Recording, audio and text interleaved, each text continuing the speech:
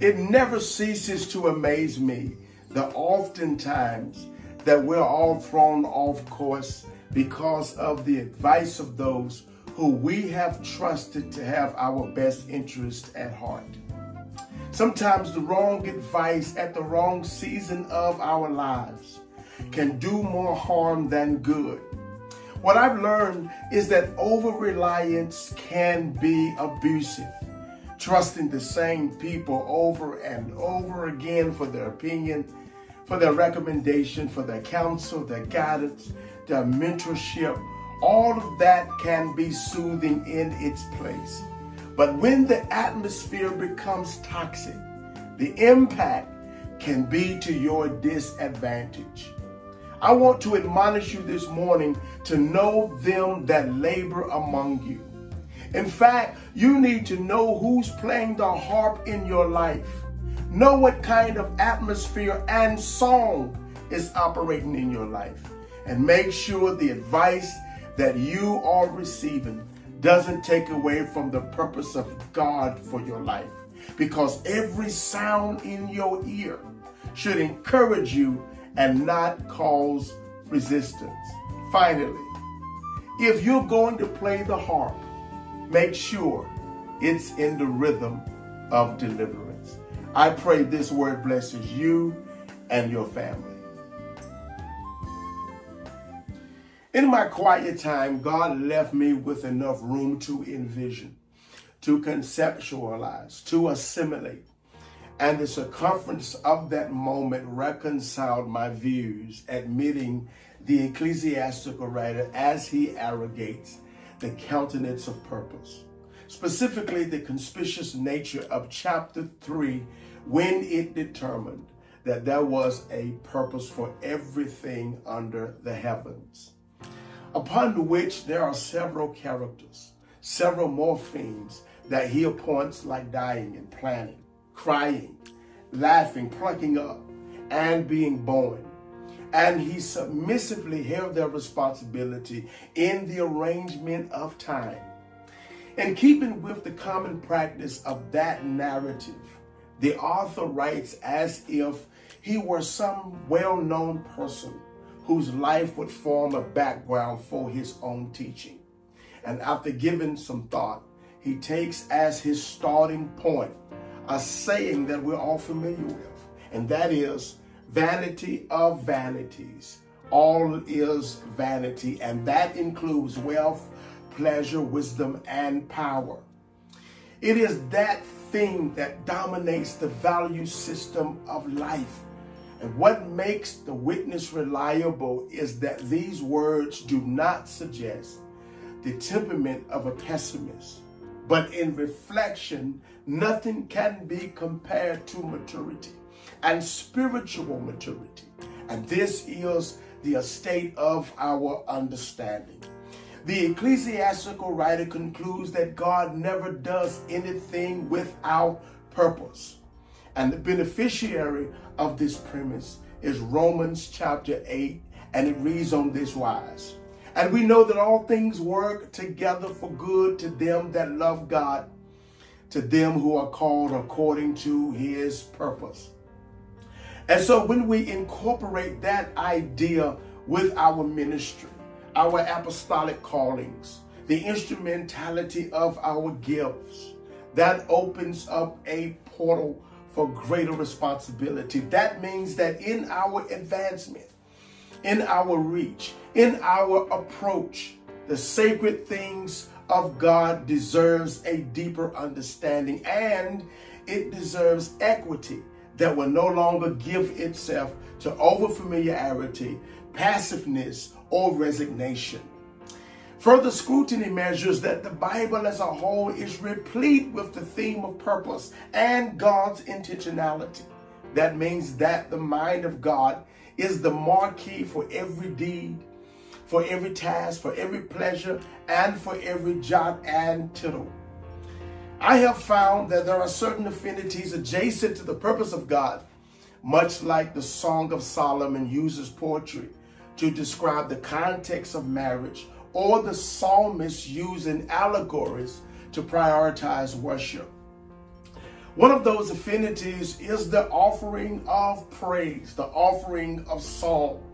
That's important because musical composition is annexed to the purpose of God. And so if the great pleasure of the ecclesiastical writer holds merit, and the purpose of God is the complete expression of his intentionality, that is also true of musical notes, hymns, anthems, melody, and canticles.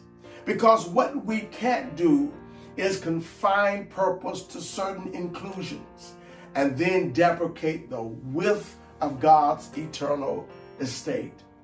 Everything that God has created has been birthed according to purpose, time, place, gifts, talents, anointings, and according to their purpose, their meaning is to influence glory. In other words, your calling is designed to task dimensions of elevation. If your intention, for an example, is to sing, that activity deserves the same promotion if I were to preach, because the collaborative consummation between preaching and singing is that they both complement one another in the oneness of spirit. The stirring power of song in the universe of God's symphony is to release therapeutic provisions, overtones, and colorings that applaud the readiness of the word of God. Every song has a place in its continuity and deference to God, and the goal of its presentation is to import authenticity. Many times what we do in song is to shape your readiness or prepare climatic readiness, because the job of the psalmist or the hymnologist through a genre of music ministers to the advantage of both spiritual anticipation and spiritual ambience. As I think of what that looks like, what comes to mind is the triumphal entry of Christ, because as he rides into Jerusalem to celebrate Passover, part of that expectation captures groups of people spreading their cloaks or their palm branches alongside the road as a symbol of reverence or welcoming. And what that date recommends is the proper way of realizing that the Lord is with us. This is what the psalmist alluded to when he instructed for us to enter into his gates with thanksgiving and into his courts with praise. And so while this occasion indicates victory and celebration, this is also another time in Scripture that we get an opportunity to lay down what we are carrying: the cloak of unhappiness, the veneer of professionalism, the shawl of depression, the scarf of brokenness, the exterior of distress, the guise of show, because after all, Isaiah does remind us that he would give us beauty for ashes, the oil of joy for mourning, and the garment of praise for the spirit of heaviness. Laying down one's cloak in biblical times was an act of surrender. It meant to pledge your loyalty. It meant to amend your attitude. It meant to be compliant, unworthy, or submissive. The reason why this is important is because a collage of atmospheres and events tend to judge outcome. This is also true of moods, because moods lead to idiosyncratic responses. In fact, moods are like fragrances because they give off certain smells, and certain smells can embellish or they will bastardize important times. Whenever you come into an atmosphere that offers pleasantries and merriment, atmospheres that offer banter and gaiety and jocundity versus atmospheres that offers toxins, they will leave you with excitement. And these times are conducive for energy-giving breakthroughs, lasting impacts that anticipate some point in the future. No wonder song serves its purpose. It sets the tone. It characterizes intention. It leads the way for miracles. It sets a good example. It clears a path for rhythm, cadence, flow, tonality. If you read the pages of Judges chapter 1, the children of Israel needed guidance. And the first thing that they do is ask the Lord for rhythm. If you read the pages of 1 Samuel chapter 16, when an evil spirit came upon King Saul, what drove the evil spirit away was rhythm. If you read the pages of Genesis chapter 29, the Bible said Leah birthed Reuben, and then Simeon, and then Levi, and then rhythm comes out of her womb because Judah, her fourth child, means praise. If you read the pages of Ezekiel chapter 28, even Lucifer himself was familiar with music because the Bible said that tabrets and pipes were prepared in him the day that he was created. Wherever there is glory, there is music. And because music and song is a ministry, every song has to be prepared for duty. And the preparation of that spiritual leadership has to do with the worshiper. The worshiper has the responsibility of facilitating the work of the Holy Spirit in the capacity of a minstrel. You have to understand that minstrels were professional flute players who were employed as mourners. Professional poets who was hired to make noise. Professional poets who were charged to change atmospheres. What you will notice is that there is a unique atmosphere in church culture that is encouraged for the prosperity of its parishioners. And the quality of that idea can be dismissed by the same opportunity that should encourage deliverance. The point that I'm trying to foster is that what can sometimes contaminate moods, disrupt flow, douse the anointing, muffle the effectiveness of fellowship, or even silence divine impartation are those who we depend on to lead our worship experience.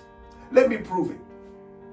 When Israel went up to Bethel, the reason why they sent Judah first was because Judah had a reputation of making noise instead of having to go into battle. Another example is 2 Kings chapter 7, which reads that the Lord caused the Arameans to hear the sound of chariots and horses and a great army. And they said to one another, the king of Israel has hired the Hittite and Egyptian king to attack us. My point of reference is that sound and music and atmospheres, minstrels, all of these positions reflect influence.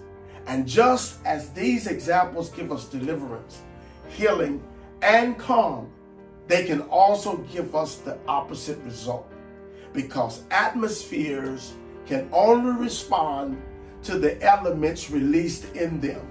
This is why when Jesus goes to the house of Jairus, before he could heal his daughter, he puts everybody out, including the minstrels. And he put them out because the wrong atmosphere can be a distraction. The wrong atmosphere can encourage negativity in your life. The wrong attitude can put a bad taste in your mouth about church. Here are some examples I want to leave with you, and I want you to think about this. What are those things that you might need to get rid of yourself? What are those things that disrupt your peace? What are those items that's restricting the flow of the anointing in your life? Here's my point. Certain environments are toxic. Certain people having the wrong instrument in their hand can impact your life. Being in the wrong company can be a hindrance. And sometimes you can't see the results you're looking for until the problem is exposed. This is not just a church problem. This is also a family problem, a job-related problem. Can I prophesy to you? Your life deserves a better atmosphere, better conditions, and you have to decide your song of choice. And you also have to decide who you will allow to play the harp in your life.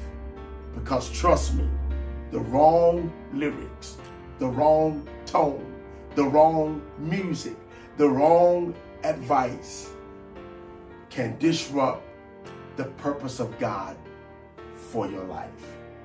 I pray and I trust that today's word will be a blessing in your life.